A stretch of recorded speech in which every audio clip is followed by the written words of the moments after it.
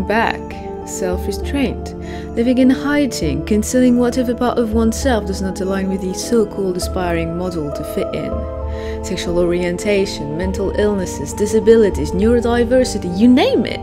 It doesn't take a whole lot not to be considered compatible with the overall group. Society, as we like to call it. A petri dish of individuals pretending to belong in harmony with a randomly elaborated construct. So I do like stories about black sheep, as they tend to remind me of my own journey through life, as awkward and cringy as it may sound. Sadly, few of those tend to end well. One of the many reminders marginalized people seem condemned to remain in liminal spaces. But The Price of Salt did have a happy ending. It wasn't supposed to, initially, and then it did, and I've read that book oh so many times that the bind eventually broke and all of the pages fell down, as you can see right there. It's not ideal, but it is what it is. It is a story about unfulfilled desire, about a love which could have and should have been passionate, powerful, debilitating, were the two main characters had been a man and a woman, but they were not.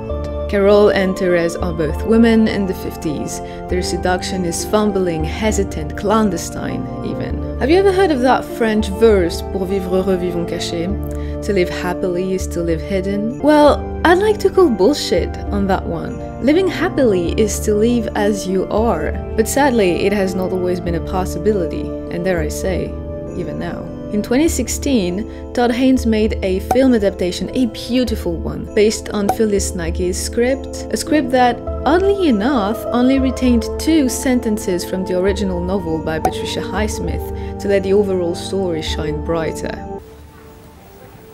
Flung out of space.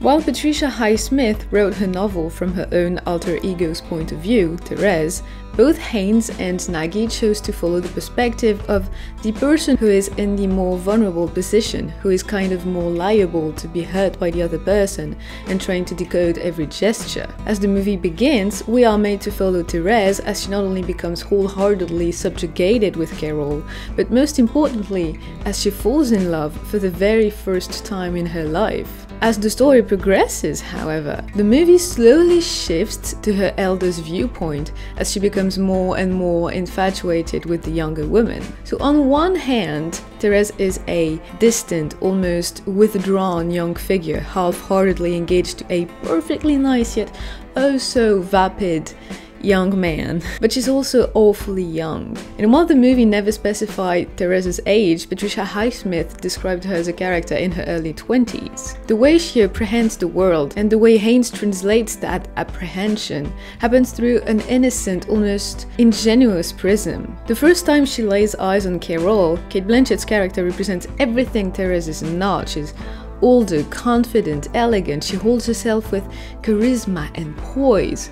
So naturally Rooney Mara's character feels captivated by her, but also vulnerable in her presence, something the director made a point to convey. Todd Haynes said so himself in an interview for Canal Plus back in 2016.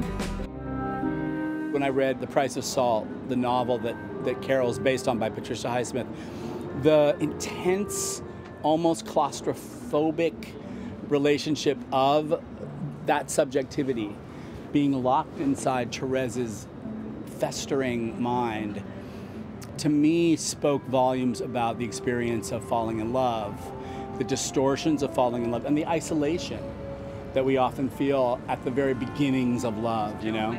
And the way we fabricate and construct everything. You know, all kinds of scenarios and fantasies and potential run-ins with our object of desire. While Thérèse might have been unsure of her own identity and desires before, the fascination she suddenly feels for Carole overtook any sense of uncertainty. Carol thus became omnipresent to the character, as if the woman had become a sun Therese felt pulled to gravitate and orbit around, which is definitely something Highsmith played heavily with in her novel. Her goal as a writer trying to exercise her own past experiences was to depict how absolute and delirious a love her character dedicated to Carol. As a director, Haynes portrayed that admiration through a series of multiple close-ups on Cate Blanchett's character, all of which conveyed to the audience how magnetic her character is to Therese. In this regard, Carol first appeared as an object of fascination rather than a full-fleshed character. In the first half of the movie, she's nothing but a fantasy Therese lets herself be consumed by. While Therese is perpetually filmed barely out of frame, blurred out, outside any line of composition, which translates how she tends to evolve on the margin of society, Carol, on the other hand, seems, at first at least, to be the embodiment of said society, or rather, its elite. However, as the story goes, the movie shifts perspective, effectively breaking whatever rose-tinted portrayal of Carol the audience had been presented with so far. And just a scratch beneath Carol's well-maintained polish actually stands a nervous, fragile and anguished woman. To me, the best love stories are those described through the weakest partner's point of view. The more disarmed, the most in love. Carol has all the power and Therese is completely at her mercy. But what is so interesting in this story is that that state of being is being passed from one of those characters to the other, has confided Haynes to Roger Ebert back in 2016, I believe. And therein lies the beauty of Haynes' movie. As Therese becomes more and more self-assured as Carol and herself drive west during their road trip, the latter becomes more and more aware her actions will have consequences. Therese's youth happens to be her saving grace within the frame of that romance, but when it comes to Carol, who's older and has a lot more to lose, her budding relationship with her younger counterpart steadily turns into a threat, and she starts to reevaluate her feelings for Rooney Mara's character. All of a sudden, Carol turns into a victim of sorts, hostage to her own social class and any convention attached to it, torn between her womanly desires and her own motherly duties. In reality, Carol is nothing like the illusion Therese has built for herself. On the contrary, while she desperately longs for freedom and emancipation, she's also deeply frightened by the price such things might cost her. To be a lover or to be a mother, those are impossible choices to make, and yet one has to be made. Carol and Therese thus evolve to mirror one another, not in the sense they become one and the same. On the contrary, both women turn into the exact opposite of the character they appeared to be at the beginning of the movie. As Therese spends more and more time with Carol, for instance, she becomes more assertive, bold and headstrong, whereas Carol, on the other side, lets herself be consumed by her own doubts and sensitivity in a way she's never experienced before, all the while being caught up and trapped by her awful ex-husband and any Puritan conventions attached to him. It is no accident Todd Haynes chose to follow the viewpoint of the character who turned out to be the more in love with the other. His whole movie revolves around both characters' alternating uncertainties. Carol and Therese are just as anxious to take the first step towards one another, pending whether their feelings are being reciprocated by the other or not. While way too many people tend to romanticize the 50s, one should most definitely take a minute or two to ponder what a horrible time period it might have been for entire groups of people. Women, people of color, the LGBTQ+ community, all of them suffered throughout the years, having their whole existences dictated by straight white dudes and their petty superiority complex. How delightful, right?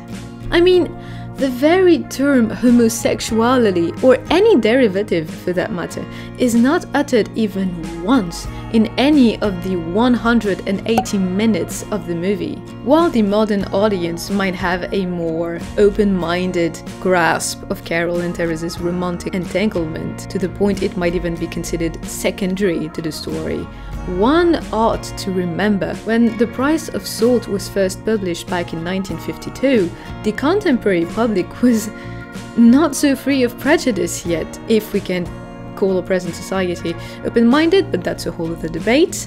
And homosexuality, even more so between men, was considered a mental illness, a crime even, so much so that Highsmith was forced by her publisher to sell her story under a pseudonym.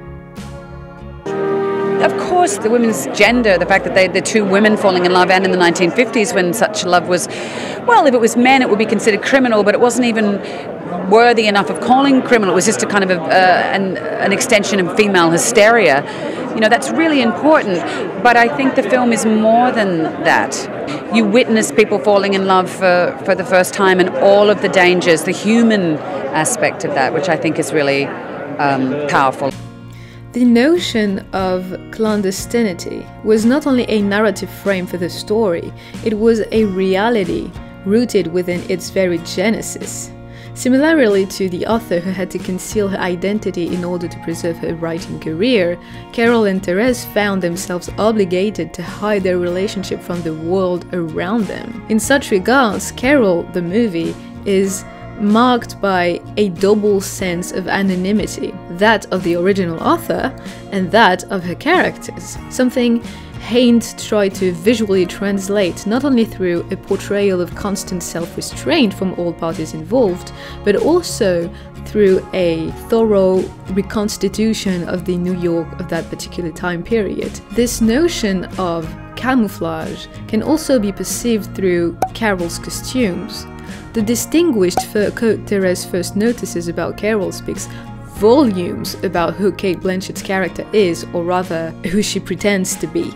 In an interview with Vanity Fair, 3-time Oscar winner costume designer Sandy Bowell explained, "The book originally had Carol wearing a fur coat in the meet-cute scene, which obviously denotes luxury and wealth. I needed her to be spotted across a crowded department store and stand out from everybody else, but not in a way that looked out of place. So I chose a fur coat made from vintage blonde mink fur that worked with Blanchett's coloring, while the coral color of the scarf and the hat worked as highlights. With its hem falling right above the knees, because that's just scandalous, right? And the shorter sleeves letting Carol's wrists peek, the garment translates the character's social status and by extension, the feelings of repression such status entails. But beyond constriction, Carol's style also shows off her own physicality. Since Carol carries herself with a certain caution, all sense of sensuality has to be conveyed through other means than revealing clothes, such as revealing a neck or a wrist, which are more discreet yet just as erogenous zones. When she finds herself alone with Thérèse, however, Carol feels herself liberated from her social settings and her clothing becomes flourier, looser. In this regard, one of the numerous car scenes is particularly telling, as Carol drives and cannot physically remove her own coat, otherwise they would probably crash and that would be an whole other story. Thérèse helps her do so, metaphorically freeing her yet-to-be lover from the binding of her social class. I mean, temporarily. All in all, Carol, and even more so the flashbacks filmed through the perspective of Thérèse, feel like a dream of sorts. The movie oozes with blurry shots, soft muted colors, slow travelings, while both characters desperately pine for each other. Anyone who's ever been in love knows this much. Memories often look more beautiful than what really happened, which is why the gentle, romantic haze disappears as soon as Carol abandons her lover in the motel. The bliss of the honeymoon phase thus fades into despair and the color palette turns into dirty pinks and yellows, acidic greens to convey the turmoils of heartbreak. In the original novel, Thérèse aspires to become a set designer for the theatre. In the movie, though, Nagy made the conscious choice to change that ambition to make her into a would-be photographer. While this could be seen as a minor swap, has an actual deeper impact on the overall visual story. The character's photographs translate the way she perceives the world around her to an overall clueless audience. Not because said audience hasn't been paying attention to Thérèse, but because she just doesn't express anything verbally or even physically for that matter, and doesn't even understand her own desires. Rooney Mara's character is a bit of an outsider, or even more so, a spectator. She doesn't understand the world around her and tries to get a grasp on society through the camera and the mundane details she likes to take pictures of instead. What are your pictures like? Oh, I don't know, not very good probably. No, I mean, what are they? What do you take pictures of? Birds, trees, windows, anything really. The only subject Thérèse forbids herself to immortalize happens to be what she feels most frightened of. People. I always feel funny taking pictures of people like it's some sort of... Invasion of privacy? Yeah. That's not relatable at all, by the way. Haynes' DOP, Edward Lachman, went on to say through an interview with the French Society of Cinematographers, her photos are fairly abstract city shots which capture the city's shadows, its landscapes, its parks rather than its residents. And as the plot develops and she gets involved in these relationships, she begins to photograph its people. It's almost the same path than Vivian Mayer took, with all of the self-portrait and the way she had of seeing herself and projecting that self onto the world that surrounded her. The cold and mechanical device of the camera acts as a barrier between Thérèse and her new human subjects, but such fantasy of distance is doomed to fail. The way she sees taking pictures of people betrays the way she perceives them. When Carol visits Thérèse's apartment for the first time, for instance, the audience gets to see a few of those new pictures involving human beings, black and white pictures of anonymous, faceless men taken from behind, never to be the actual focal point. And then we get to discover a beautiful photograph of Carol. Here she stands, right at the center of the frame, looking right through the lens. And this is not about capturing a situation, this is about capturing a person. Her person. And I personally find this scene fascinating in quite a lot of ways. I think my being an introverted queer woman who's fallen in love with oh so many older women before, I for one can relate to that scene in itself, but the way the scene has been directed and acted had such a depth to the underlying intention and implications of what's happening at this very precise moment. As Carol discovers the pictures, Thérèse stands at the back of the frame, slightly out of focus. Right behind Cate Blanchett, Rooney Mara barely takes the smallest amount of space, almost trying to merge herself with her elder. But Thérèse refuses to see her reaction to the picture. She hugs herself, she twists her fingers, she balances herself from one foot to another. She's oh so nervous, but so eager to please at the same time. It's not only endearing, it's painfully relatable. It's not very good, I was rushed. And on the other hand, Carol discovers for the very first time how Thérèse perceives her, without artifice, for the first time in her life, wrapped up in her coat, her hair slightly ruffled by the wind, a calm, serene smile on her lips. Compared to the other pictures, this one clearly shows how Thérèse cared about her subject, and for the first time, Carol lets herself consider that maybe, just maybe, her feelings towards the other woman are not one-sided. I mean, I can do better. It's perfect.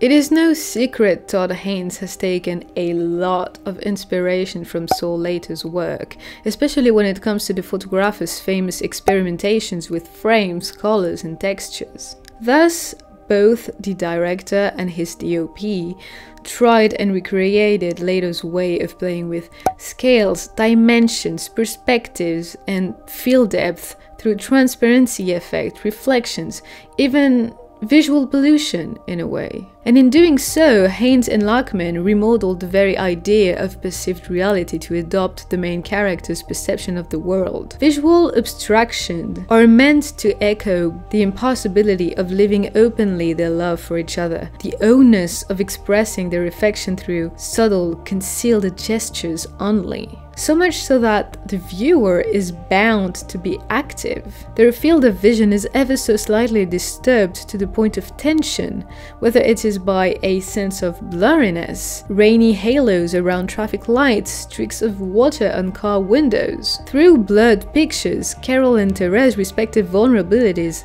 are made all the more obvious, tangible even. But while their experience as queer women in the 50s may be painful and difficult, beauty and poetry can also be found. But then again, I suppose that's merely what falling in love does to a person, isn't it? Indistinctness isn't the only motif Haynes has taken from Saul Leiter's work, as it is made obvious by the sheer number of glass surfaces featured throughout the movie. Myriad of windows and mirrors thus became transparent frames, distorted, soiled, alienated prisms. And yet, Carol is a movie about intimacy, letting go of the countless fears involving not being loved back, loving more than we're being loved. It all takes courage, but even more so it takes space. And it is that very space Haynes felt so adamant on granting both women. All reflections emerging on those various surfaces before fading away. Any of the means obstructing any clear view of a given picture, creating new spaces on both sides as if they belonged to completely different realities. The director thus constantly interposed those abstract screens between his subject and the audience. The troubled visibility of those soiled surfaces both reinforced the notion of desire between both women, while implying such a perfect picture remains somehow impossible and inaccessible. As he frees himself from any sense of sharpness, Haynes translates how intangible feelings inherently are, but also how necessary Carol and Therese must still do anything in their power to, if not resist them, at least conceal them. As he was interviewing Todd Haynes for New City Films, journalist Ray Pride asked, quite adequately might I add, "You look at the images later made and the influence is apparent, but windows and mirrors and frames are occluded images and endlessly gorgeous and potentially symbolic. Moisture and fog, he opens this magic box of expressive possibilities for capturing an urban landscape." And to that, Haynes answered, "For us, it became this return to the whole predicament of looking and who's looking at who and what you're looking through and how much you desire getting around those screens and those barriers to the thing that you want to see."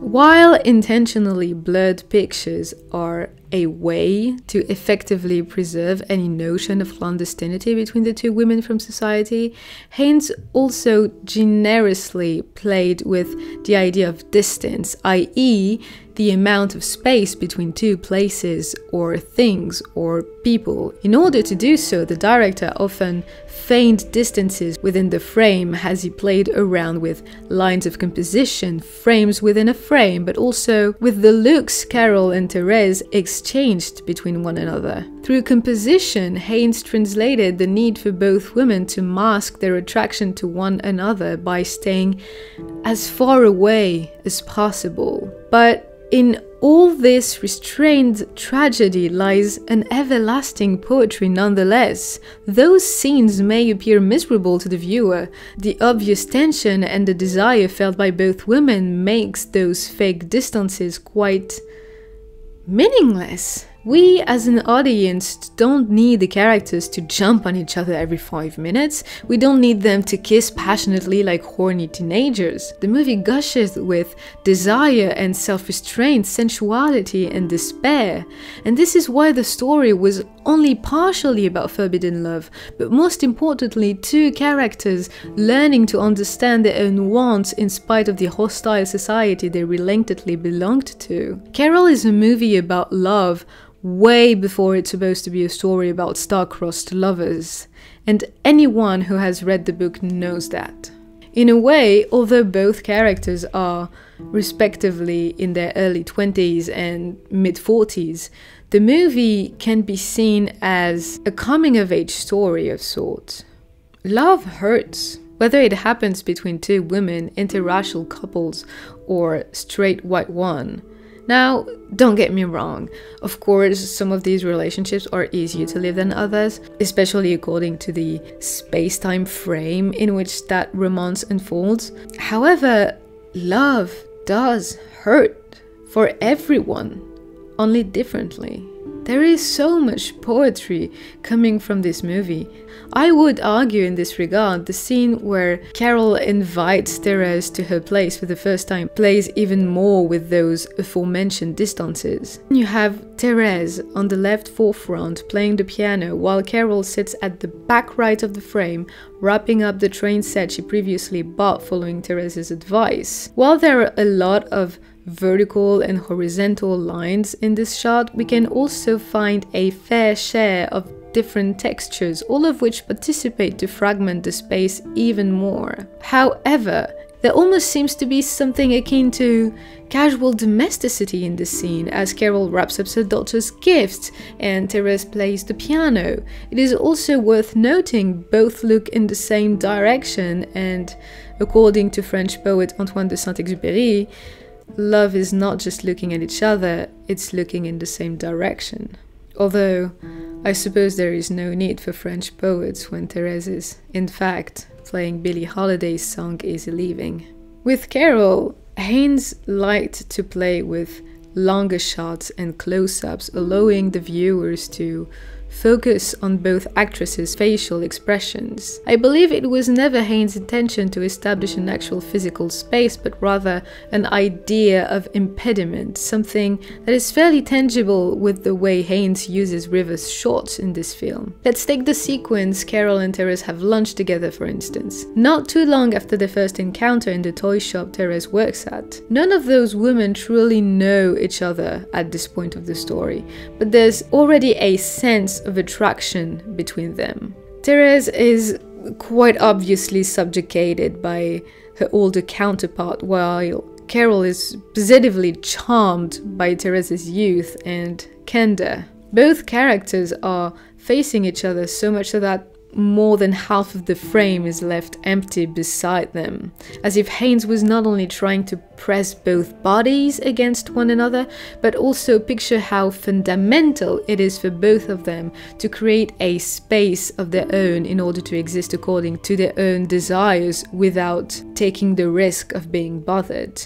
To live freely, but in secret, or openly and submitting oneself to the inevitable discrimination of society. What a time to be alive, am I right? Nothing like good old bigotry. Another recurring motive that has nothing to do with Saul Leiter's work is the phone. Now, I might be a little biased because phones are something I personally often use in my own body of work, but I found the way Haynes used it throughout his whole movie both quite pertinent and symbolic. Obviously, phones are a way of nullifying physical distances while still emphasizing how apart two individuals are from one another. Both Carol and Therese obviously miss each other dearly when they cannot be together. However, that very same phone eventually acts as a metaphor to convey incommunicability. The first time both characters phone each other happens right after Carol forgot her gloves at the shop Therese works out. And I will spare you all the whole glove analysis tangent, but just know gloves are a highly erotic symbol and Carol most definitely did not leave them by accident. Anyway, later on, after Carol sends Therese back after the first rendezvous, which unfolded badly. Thank you, Harge. You're a dickhead, Harge. The older woman calls the youngest to apologize. And it's a beautiful, sensible scene. One of the first I think about whenever this movie pops into my mind. Cate Blanchett holds the phone like she's holding Therese's hand. Carefully, fondly, but also fearfully. She smokes, something she only ever does when she feels nervous. And there's a slight tremor in her fingers, and while her hair is impeccable as it usually is, her mascara has been smeared underneath her eyes. And then Therese asks, I wanna know, I think. I mean, I wanna ask you things, but I'm not sure that you want that. Ask me, please. As she practically begs Therese to just ask. Carol wants to finally put words on something basically forbidden at the time. She's just as scared than relieved by whatever Therese might say, whether it happens to be acceptance or rejection. But as the character finally mustered the courage to say the words, a bunch of party people interrupt their conversation, and once again, Therese hangs up.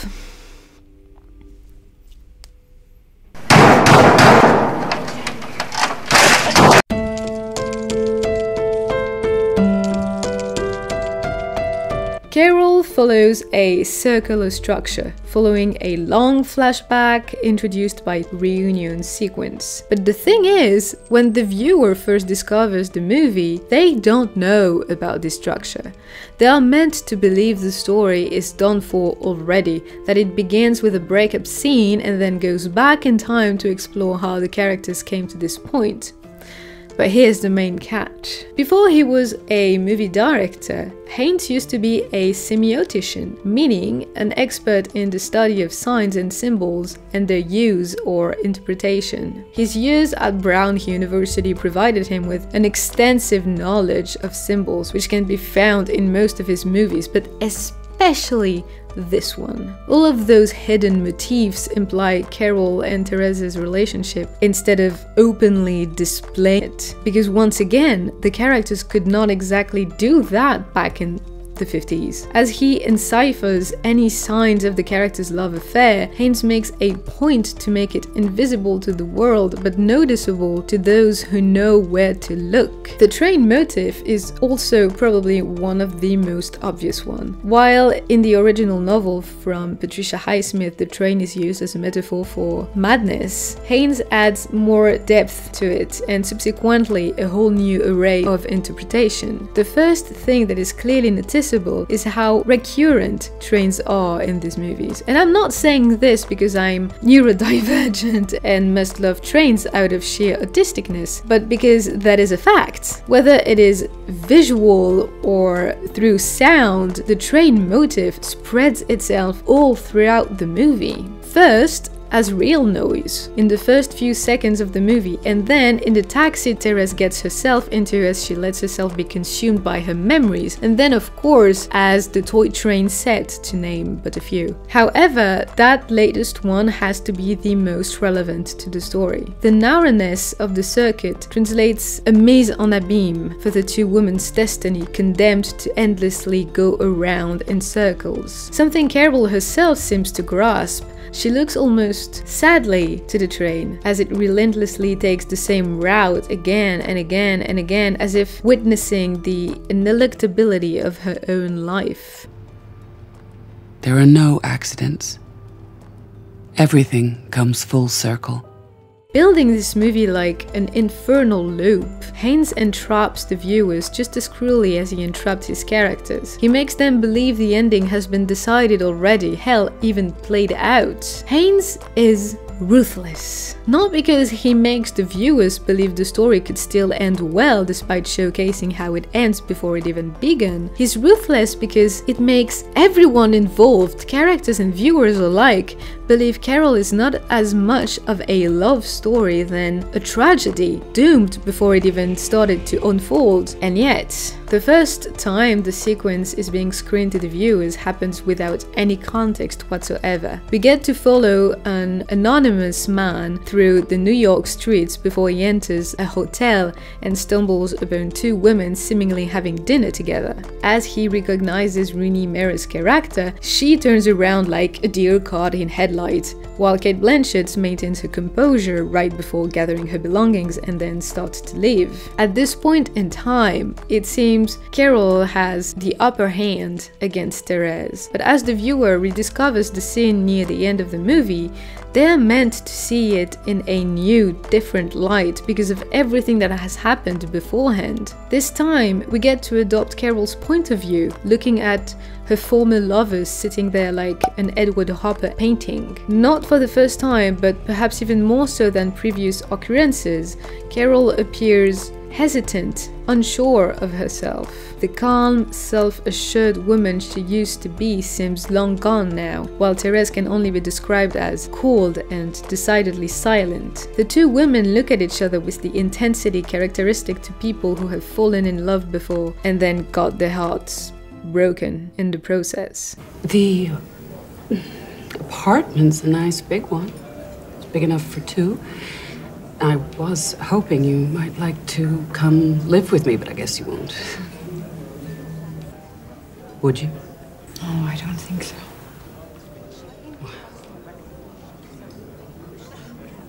That's that.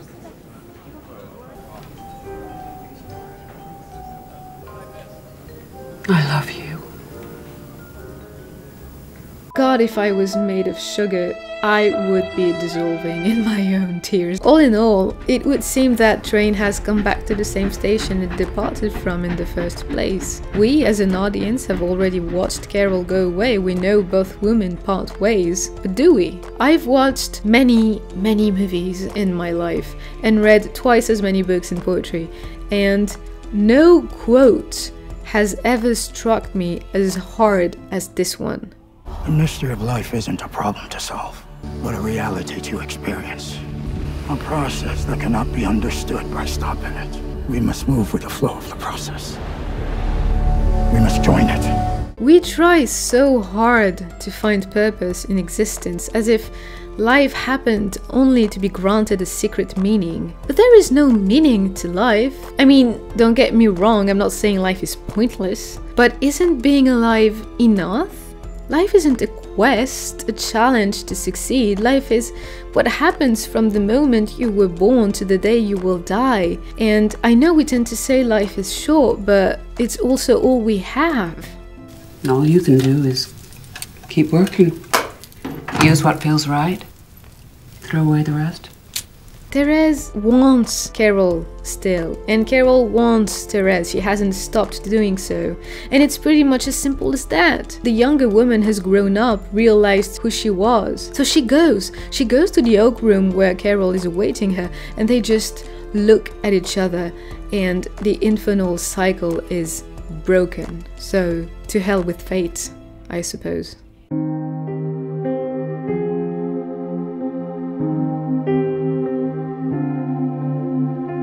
Have you ever tried to be with someone you're actually forbidden to love by law? Me neither, but I've heard it's not a walk in the park. Since humanity tends to have a strong penchant for bigotry, and for further reference, you can take a quick look at basically any single point of history, Carol and Therese can't do so much as touch each other without putting themselves at risk, especially Carol, who's a mother and could lose any parental rights to her daughter. So much so that both women don't spend that much time together within the time frame of the film. They may be phone calls, they might buy each other's gifts, or they may talk about the other one to their friends, but in the end, Carol and Therese long for actual physical contact and barely have the chance to actually touch one another. Actually, I think they touch each other like 5 times in the whole movie. Because of how clandestine their love is, the two women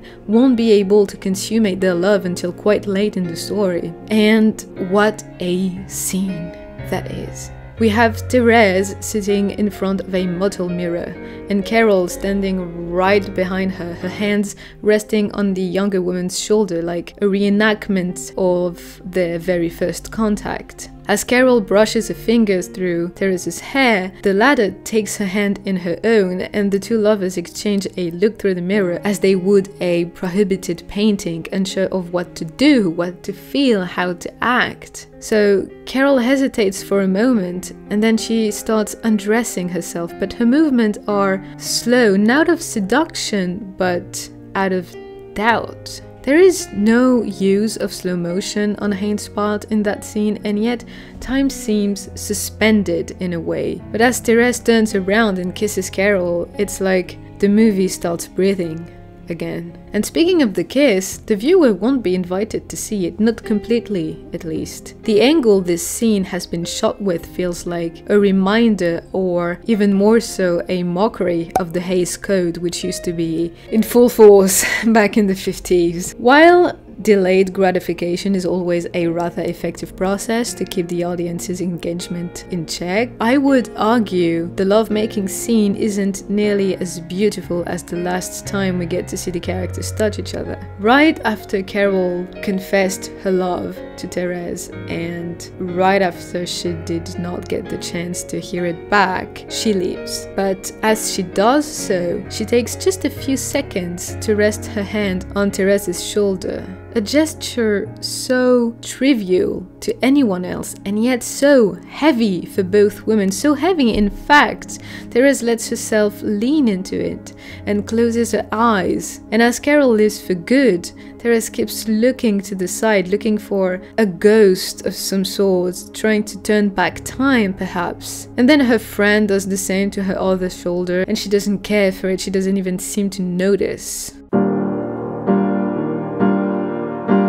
Intimacy is only ever worth in the margin of the world. Granted, we don't exactly live in an age in which intimacy feels intimate anymore. Not to sound like a grandma or a clueless politician, but the rise of social media and the ever-growing need for external validation has made masses of people start broadcasting their lives. And yeah, while I'm one to talk as I speak to a camera about movies as if it mattered in the slightest, some people do not hesitate to transform their whole private lives into public shows or even brands without a care in the world. Children, parents, friends, significant others have now turned into side characters for vlogs and Instagram accounts. But as you might have guessed already, there used to be a time where that game of display wasn't exactly on the table. Not so much because the Wi-Fi hadn't been invented yet, although that did not help, obviously, but because some people's very existences were something of a taboo. Hell, it still is in some parts of the world, including good old Uncle Sam, but I guess that's another conversation, once again. As Therese watches Sunset Boulevard, a movie that simultaneously happens to be one of the greatest films ever made and any first-year film student's worst nightmare, her friend Danny explains he's watched the film 6 times already. Can't relate to that. Right now I'm charting the correlation between what the characters say and how they really feel. That meaningless piece of dialogue actually holds the key to the whole movie. Carol may be a romantic drama film, the heart of the romance has to remain hidden, concealed. Therefore, Most of the movie's approach to the relationship happens through subtext and implying what must remain unspoken. Everything the characters might want to express either to themselves or others, but ultimately cannot out of shame or fear or potential consequences, or even sometimes because they just don't know how, has to be kept silenced. How does one communicate what they cannot even understand, let alone name? How does one grasp a concept so taboo it isn't supposed to exist according to society?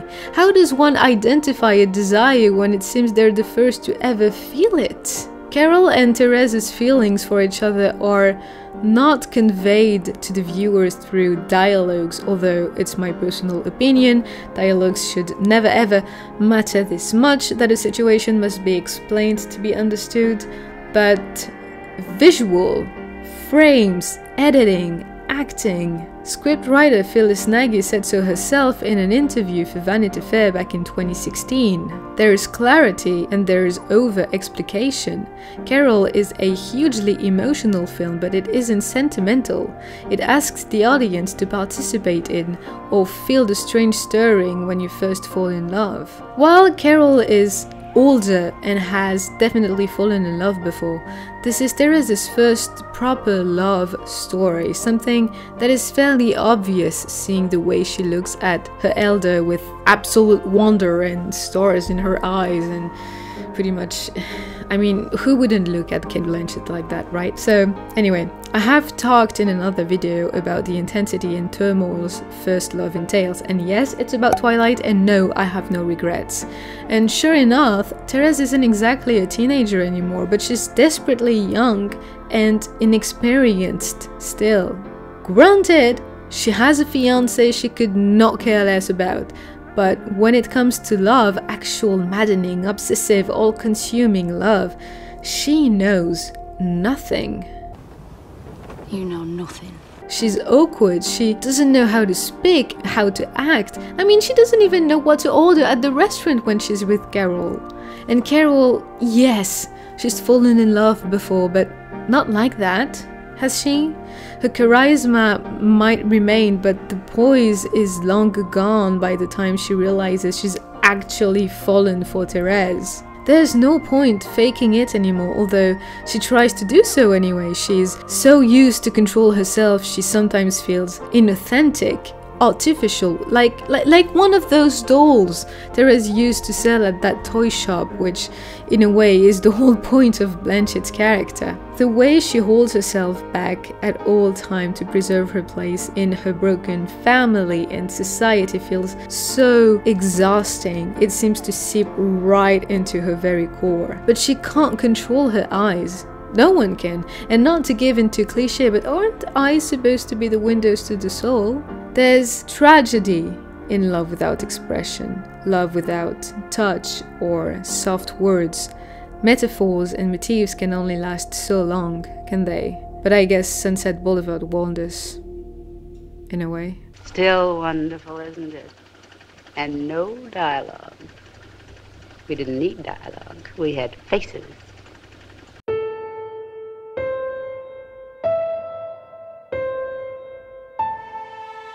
As I may have said before, Nagy has only retained 2 sentences from the original novel, and while all dialogues are an original creation from her, it truly is through silences her script shines the brightest. Not only Carol and Therese don't exactly spend much time together, as I've previously mentioned, but they don't talk much to each other either. Their emotionality is bound to muteness, in a way. In fact, Carol is such a quiet film, critics called it cold or even chilly. But just like I previously mentioned, when I was talking about the motifs and knowing where to look, journalist Richard Lawson wrote for Vanity Fair that the movie spoke in vernacular that only queer people are fully fluent in, arguing the movie doesn't foster a certain underlying violence beneath, if not atop, of the love story Haynes depicts is idiotic,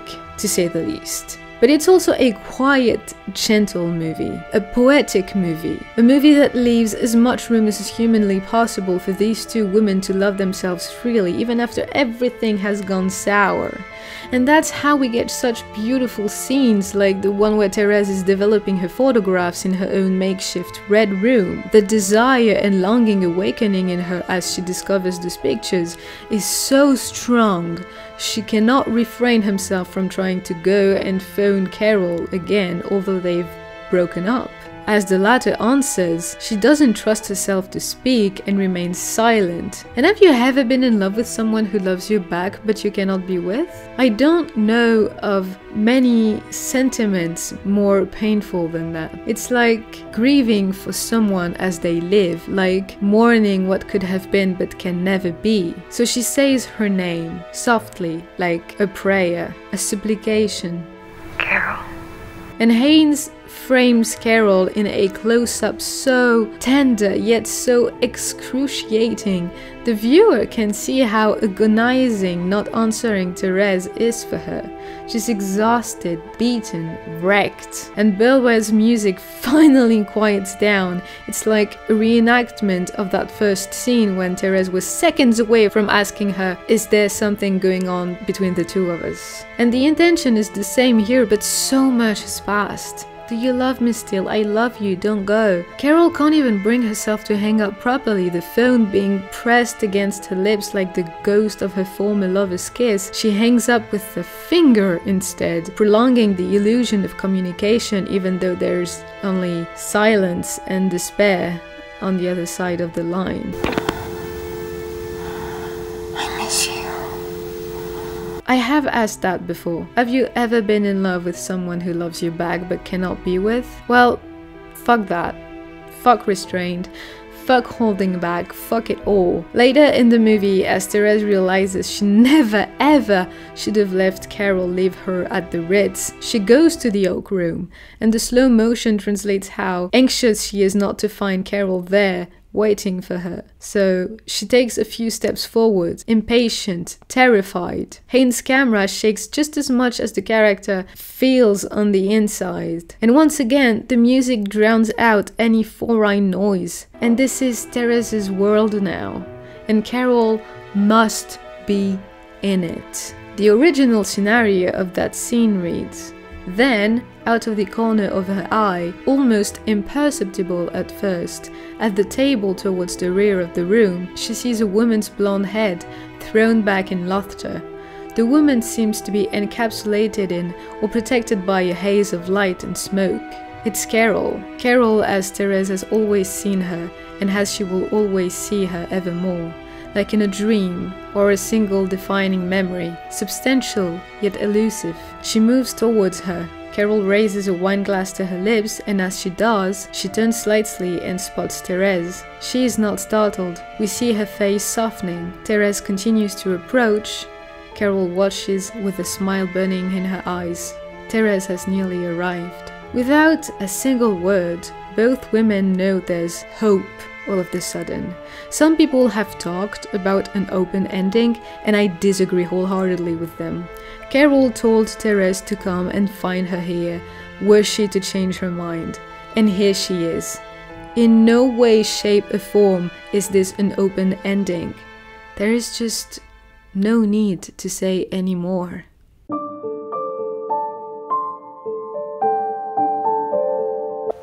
Love is awful. Makes you doubt yourself, judge yourself, distance yourself from the other people in your life. Makes you selfish. Makes you say and do things you never thought you would do. It's all any of us want, and it's hell when we get there. So no wonder it's something we don't want to do on our own. If we're born with love, then life is about choosing the right place to put it. People talk about that a lot, it feeling right. When it feels right, it's easy. But I'm not sure that's true. It takes strength to know what's right. And love isn't something that weak people do. With Carol, Haynes doesn't do so much as direct a movie about forbidden love, but more so a movie about how necessary it is to live according to one's own true self. And I know times have changed and some, or dare I hope, most people have gotten rid of their prejudices and are now willing to learn and open their minds. But unfortunately, in spite of all of the progress we've made since the 50s, and yes, there are privileged spaces where sexuality, genders, ethnicities don't matter, but those spaces are not infinite. And there are still communities where bigotry and ignorance prevail. Every single day, we encounter stories about marginalized groups being ostracized and suffering. And to these days, there are still at least 64 countries that have laws that criminalize homosexuality. I wish I had something profound to say to conclude this, but I suppose the movie itself is beautiful enough in that regard that I don't necessarily need to say more. So I won't.